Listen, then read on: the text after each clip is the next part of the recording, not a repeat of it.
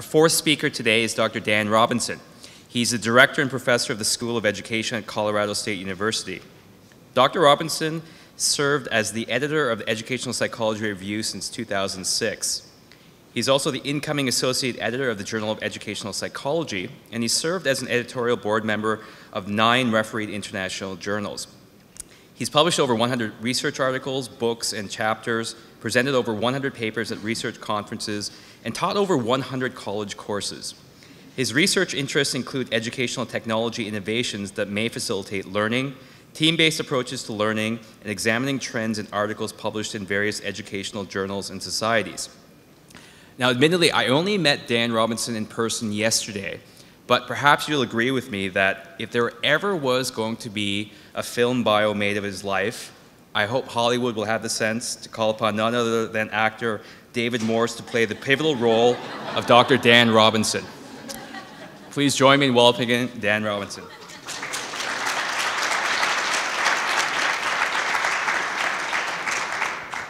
I'm going to hold on to this. Well, thank you for the nice introduction. I'm not sure I'm as good looking as David Morse or the guy in the photo that was up before me. I'm sort of an unusual character in the mix today. I like the title final speaker, one of the final speakers. That's good. I'm not a cognitive psychology guy. I'm an educational psychology guy. Don't hold that against me. My talk today, and I'm sort of cheating because my title is only about maybe a fifth of my talk. I'm mainly here to talk about other things. But I threw in that title just to attract you all and get you to stay. So, but I do want to spend a little time at the end talking about how what these folks like John and Catherine and the Bjorks and Elizabeth and Pooja and many others all do in terms of what we'd agree desirable difficulties. Sort of marrying that or trying to mesh that with the cognitive load theory research that's out there that you may or may not be familiar with. Why am I interested in cognitive psychology? I had interest as a grad student. Here's one of the early studies I did. I did this in grad school when I was at the University of Nebraska, and I didn't publish it until 7 years later. And I published it in Memory and Cognition. And I wanted to do a dissertation related to cognitive psych, and I was an ed psych at the time. My advisor, Roger Bruning, said, "Don't do it, Dan. You're an ed psych guy. You won't get hired in a psych department. You've got a label." And that really stuck with me. It really hurt me as a young guy. So I decided to go into ed psych instead. And I also had an early dissatisfaction with education, and I'm going to talk about that dissatisfaction a little bit now. What's our current state of educational research? According to AERA, most of you are familiar with AERA, American Educational Research Association, or as my friend and mentor Joel Levin calls it, the American Educational Opinion Association. They should call it AEOA. Let's look at an introduction to the '93 AERA conference by Robert Donmoyer, who was editor of the Educational Researcher. Educational Researcher is sort of the AERA magazine / journal that's out there. And 1993 was when I got my Ph.D., so I was just being unleashed on the field. And I know what some of you are thinking. Dan, you must have been only 8 or 9 years old at that time? Yes. So this is what Don Moyer wrote. Probably the most radical departures from the status quo can be found in sessions directly addressing this year's theme, the art and science of educational research and practice. In some of these sessions, the notion of art is much more than a metaphor. One session, for example, features a theater piece constructed from students' journal responses to feminist theory. Another session uses movement and dance to represent gender relationships in educational discourse. And another session features a demonstration complete with a violin and piano performance of the results of a mathematician and an educator's interdisciplinary explorations of how music could be used to teach mathematics. Great. Sounds like a fun conference, huh? Piano, violin, everything. The next year, in a session at the '94 AERA meeting in New Orleans, 2 researchers were displaying their wares in a joint presentation. Researcher A by reading a poem about researcher B, engaged in a professional activity. Researcher B by displaying a painting of researcher A similarly engaged. Artistic, yes, but is it research? Imagine the following dialogue. Should the FDA approve the new experimental drug for national distribution? Definitely. Its effectiveness has been documented in a poem by one satisfied customer and in a painting by another. So this was occurring at the time that I was being unleashed on the field. Educational research. I had to get jobs in colleges and schools of education. And this was the type of research that was being lauded at the time, not just lauded, embraced.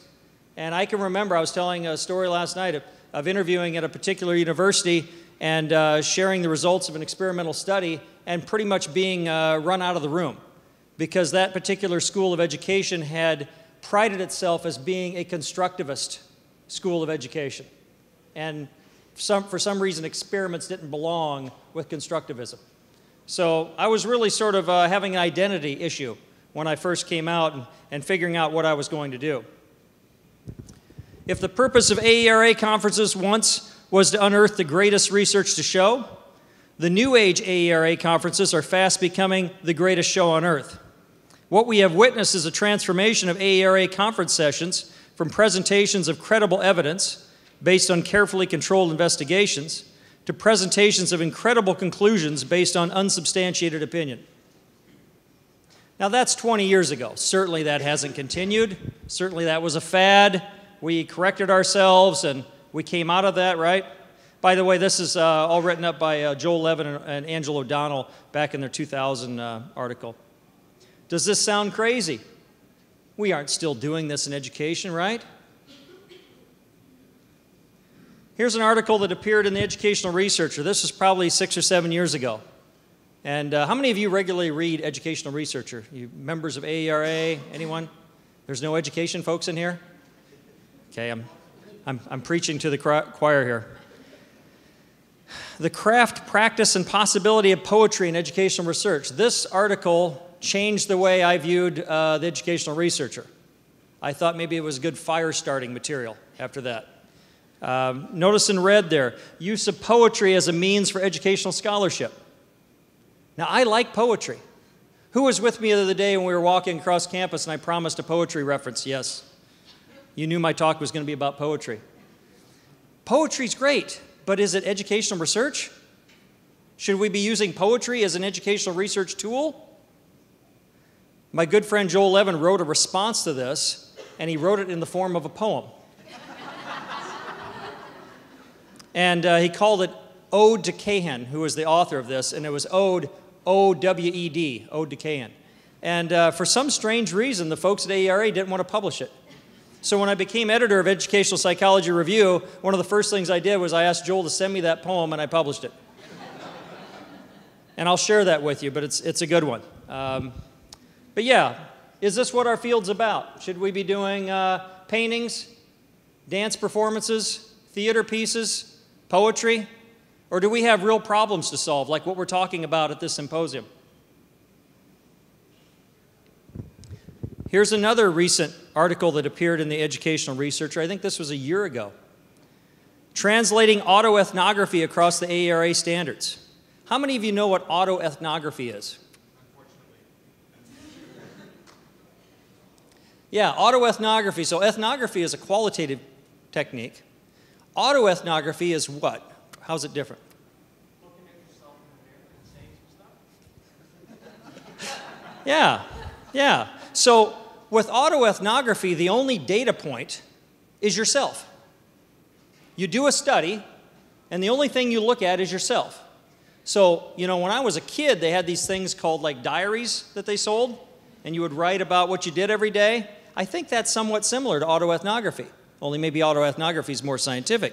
But this article was making the argument that we want to look at autoethnographic scholarship as credible and defensible empirical research.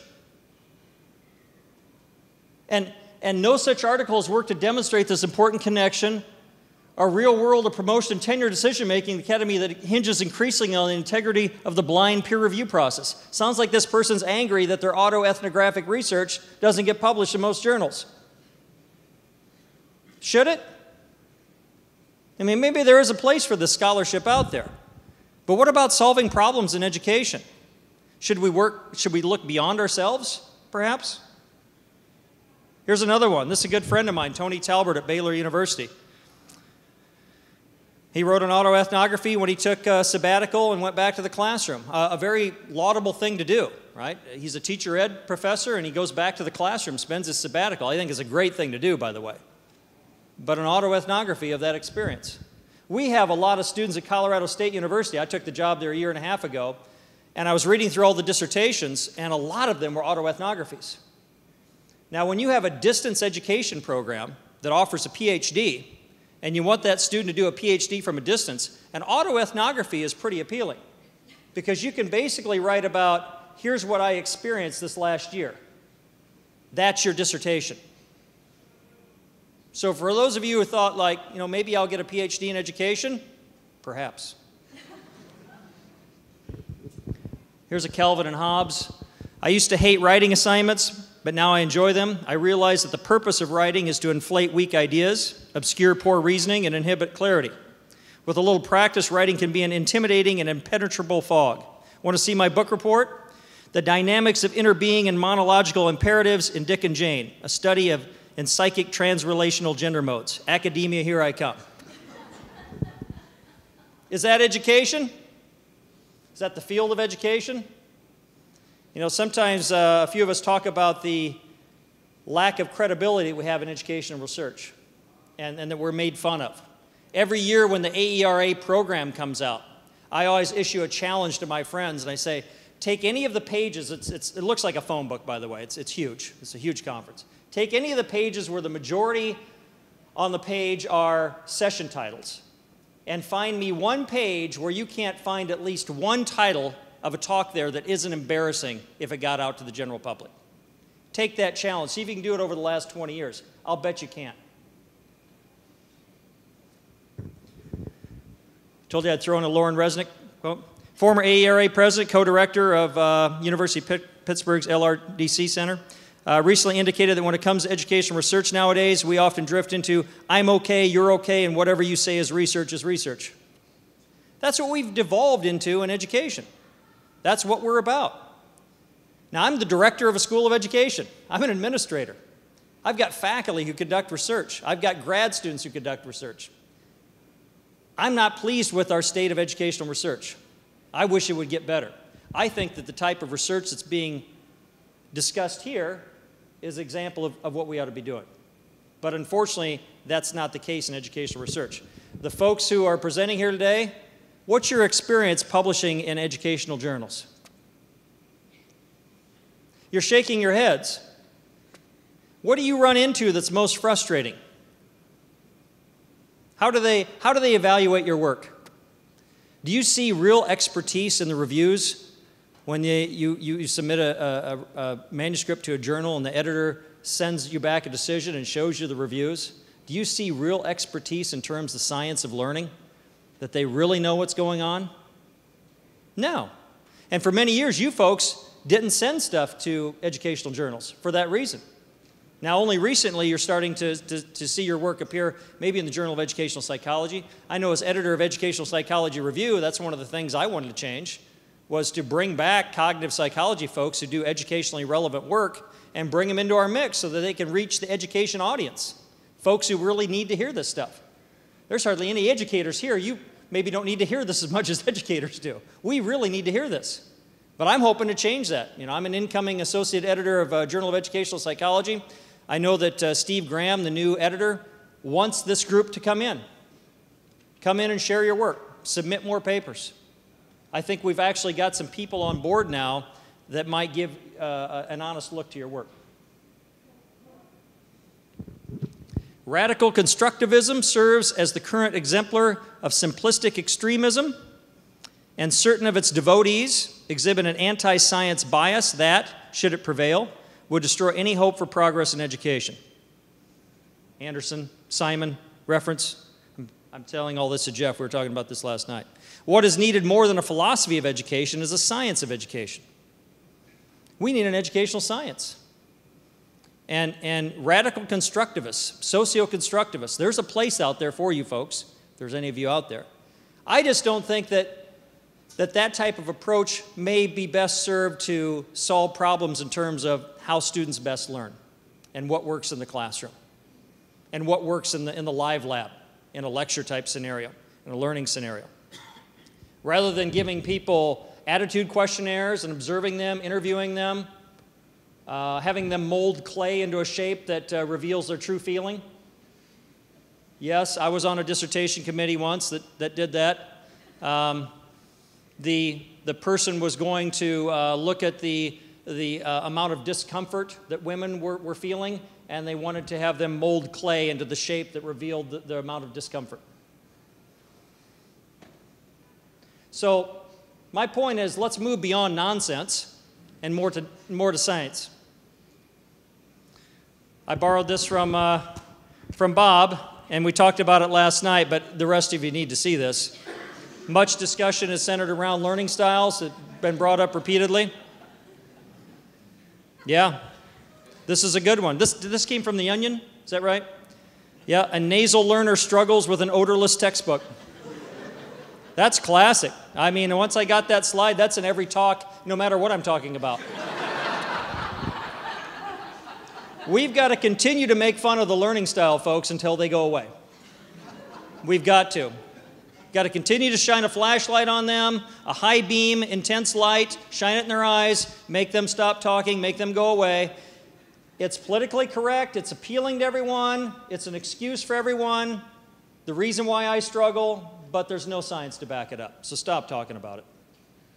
And this is the study that looked at learning styles. There's no interaction effects. No interaction effects out there. Stop it. Go away. I got to make fun of my university again. At Colorado State, we have a teaching and learning organization, and they send out this teaching tip about once a month. I just emailed one again last night. Came out yesterday. It was on spatial learning, right? Visual learning. And the recommendation, one of the recommendations was use colored markers. You know, because that'll appeal to the spatial learners. Don't just use white ones on chalkboard or black ones on whiteboards, but use a variety of colored markers. That way this type of learner will benefit from that type of instruction. So, you know, the people who sell magic markers out there, they should be happy, because that will really help. This one was on kinesthetic intelligence, you know, one of the multiple intelligences of Howard Gardner. And some of the recommendations, role-playing or charades. Why do we need a symposium with science of learning when we have good advice like this? Colored markers and charades, that's all we need. Why rely on science? But that's what education has relied on for too long, and that's why we need a science of learning. Introduction of props. Yes, we need props. So over the last 10 plus years, me and my colleagues have looked at what's been published in our educational research journals. That's why I look old. That's why I look tired, depressed. Where's Waldo? Are you familiar with the Where's Waldo books? Can you find him in that? He might not show up. Oh, he's right here. Where's Waldo? But that's sort of like what it's like to find experimental research in education. It's like finding Waldo. If educational research were our friend, would we decide to do an intervention? Think of how I've characterized educational research as a thing. You know, it's equivalent to an alcoholic, maybe someone who has a violence problem. I think as friends we should step in, get them in a room, lock the door, and sit down and talk to that thing. Educational intervention and experimental research is disappearing. We looked at the proportion of research articles that appear in journals over the last 30 years. 30 years ago, in the Journal of Educational Psychology, almost half of the articles were experimental. Not just intervention, they were experimental. That included actual random assignment experiments, looking at interventions. Now it's down to less than 20%. And across the field, educational psychology, education in general. It's being replaced by observational research accompanied by recommendations for practice. The field no longer thinks that interventions or experiments are necessary.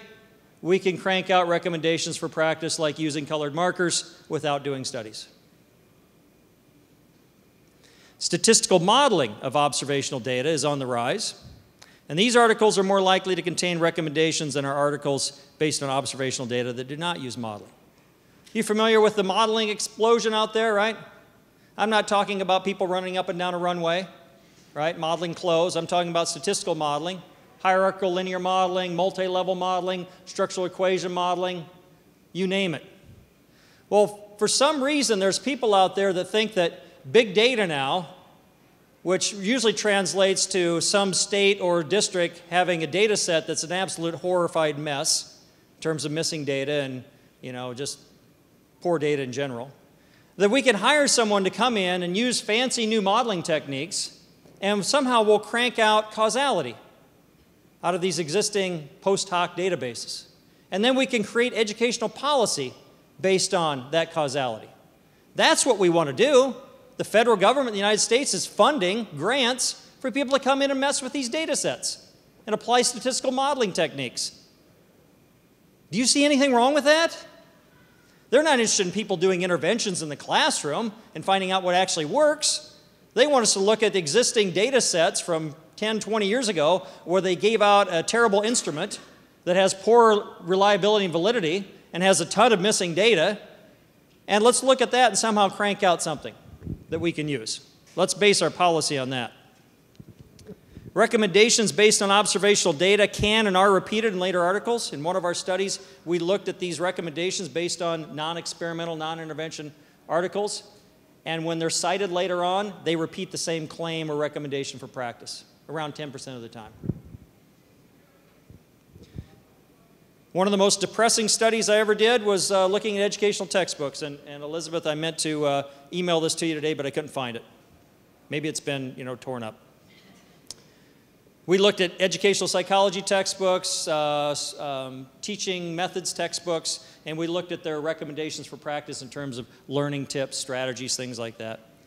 And they rely on secondary sources. If those were our dissertation students, we would chide them. We wouldn't let them pass because they're using secondary sources to support their work. They can't even find primary sources out there. And rarely are they intervention, 20% of the time or less. All right, that's my soapbox on the state of educational research. How much time do I have left? Do I have 5 minutes? Awesome, 9 minutes. Now I have to talk about something that makes me appear competent. So back to our competing theories, desirable difficulties versus cognitive load theory. Let me just talk a little bit about this, and my goal today is can we bring in some of the work that's done in cognitive load theory, and would that work in the desirable difficulties paradigm, and can we sort of figure out a way to have these two fit, so to speak?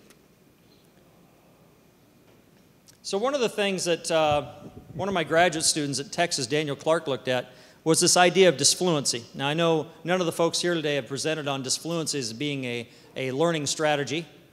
And actually it sounds sort of ridiculous. But disfluency is not, we're not talking about disfluency in terms of people not being able to articulate well a foreign language or their own language. But disfluency here means making typeface difficult to read, more difficult to read, so that it enhances learning. And one of the things that Daniel Clark looked at was changing typeface and seeing the resulting effects on learning. Here's his materials that he used from his experiment. He's still trying to get this published, by the way. Oh, by the way, you guys mentioned having difficulty publishing your work in education journals. He's having a real difficulty publishing this work in journals. And I think it's just because people don't like it. It's an intervention that's so simple, but seems so stupid that no one likes it. But look what he did on the bottom. He just blurred the typeface. But in his study, he found that presenting information text in that typeface on the bottom as opposed to the one on the top enhanced learning. People did better on tests of comprehension. Now, there's lots of competing theories out there. One is it causes you to slow down. One, it causes you to concentrate more, things like that. But this is a pretty good example of perhaps a desirable difficulty. Desirable in the sense that it has a desirable outcome. increase comprehension. What about too much disfluency? Is that possible? Can you have something that's so blurry or so difficult to read that you have to make it better in order to enhance comprehension? Well, that would be the cognitive load theory perspective, because cognitive load theory says that there's this extraneous cognitive load out there that's unnecessary and not good for learning. So sometimes you can take instructional materials, make them somewhat more easy, and it enhances learning. So I see a real difference here and perhaps a balance between desirable difficulty and cognitive load theory. Sometimes we need to increase difficulty to improve comprehension and learning. Sometimes we need to reduce it. Here's the most common, oh, by the way, you know, in the news a few weeks ago, this one guy was sort of embarrassed because he was using Wikipedia sources and not giving them credit. I think I stole this from Wikipedia, by the way, just admitting up front. This is the most famous of the cognitive load theory effects, the worked example. In other words, giving geometry problems, algebra problems, sometimes it's better for students if you work out the example for them first, give them worked examples of how to do the problems before presenting them with problems. Makes sense. That's what we do in math sometimes, correct? Well, this is an example of making it easier for them so that they can learn better, right? Reducing that extraneous load. Cognitive load theory also has what's called an expertise reversal effect. Sometimes worked examples aren't appropriate for all learners. Learners with prior knowledge of the subject find this form of instruction redundant and may suffer the consequences. We actually did a study with my grad students a few years ago where we used computer simulations, and we found this expertise reversal effect with students who were computer science majors who already knew the material well. They didn't need the feedback.